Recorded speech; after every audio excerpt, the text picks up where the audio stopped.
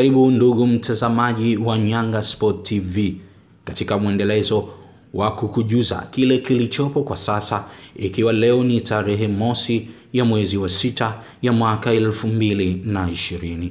Nyanga Sport TV imekuandalia uchambuzi unaohusu kurudi kwa Uhondo wa michezo, hasa mchezo wa mpira wa miguu yaani soka.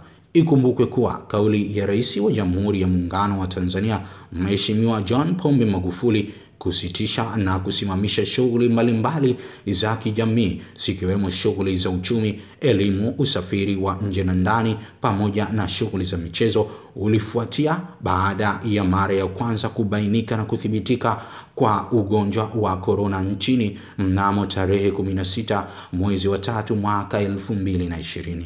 Kauli ya Rais John Pombe Magufuli aliyoitoa tarehe 21 mwezi wa 5 mwaka 2020 ya kuruhusu shughuli za michezo kurudi na kuendelea tena nchini ni wazi. Hamu na hisia za walio wengi nchini itakuwa kwenye mpira wa miguu. Soka ni burudani, soka ni starehe, lakini pia soka hujenga umoja, mshikamano na upendo. Kila mmoja ninaweza kusema analifahamu hilo. Wakati soka likirudi viwanjani kuchukua nafasi yake, macho na masikio ya mashabiki lukuki, hasa kwa wale wapenzi wa soka nchini, ni katika mwendelezo wa ligi kuu Tanzania bara. Ligi hiyo itarudi katika ushindani na upinzani wa aina yake katika kugombania nafasi katika msimamo wa ligi hiyo. Ligi kuu Tanzania bara itarudi katika mitazamo mitatu tofauti, yaani mbio za ubingwa, kushuka daraja na kinyang'anyiro cha mfungaji bora.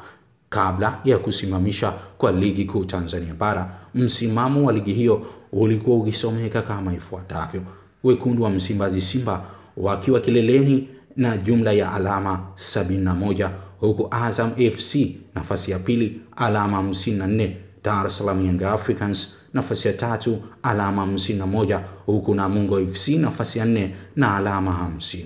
Nafasi ya 5 Wagosi wa Kaya Coastal Union alama 46, nafasi ya 6 Police Tanzania 45, huku nafasi ya 7 ikienda kwa JKT wenye alama 42.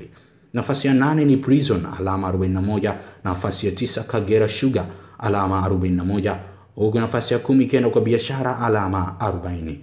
Nafasi ya 11 ni Ruvu Shooting wenye alama 39, nafasi ya 12 Mwadui FC wakiwa na alama 34, huku nafasi ya 13 Lipuli alama 33, Mtibwa Sugar alama 33 katika nafasi ya 14.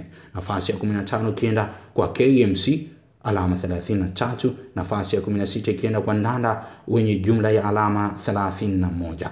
Mbeya City alama 30, nafasi ya 17, Alliance alama 29, nafasi ya 18, huku Mbao FC alama 23, nafasi ya 19.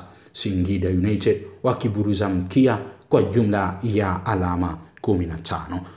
Swali kuhusu ubingwa lipo kwa Wekundu wa Msimbazi Simba. Je, wanaweza kuendeleza ubabe wa kuchukua tena kwa mara ya 3 mfululizo? Wakati swali la ubingwa likiwa linaumiza vichwa vya mashabiki, lakini kwa upande wa takwimu inaonyesha Simba inahitaji alama 14 kuweza kutawazwa kuwa mabingwa katika michezo 10 waliosalia. Hii ni kutokana na wapinzani wao katika mbio za ubingwa, Yanga na Azam FC zikiwa zimesalia michezo 10, kwa Azam inayoshika nafasi ya pili ikiwa na alama 34 ikiwa na alama 54, huku Dar es Salaam Young Africans wakiwa wamesalia michezo 11 ikiwa nafasi ya 3 na alama 51. Kusalia kwa idadi ya michezo hiyo kwa klabu zote mbili, Azam FC pamoja na Dar es Salaam Young Africans, ni wazi uwezo wao ni kufikisha jumla ya alama 84 pindi timu hizo zitakaposhinda michezo yao yote iliyosalia. Kutokana na takwimu hizo, inadhihirisha wazi Simba inahitaji alama 14 tu ikiwa ipo kileleni na jumla ya alama 71.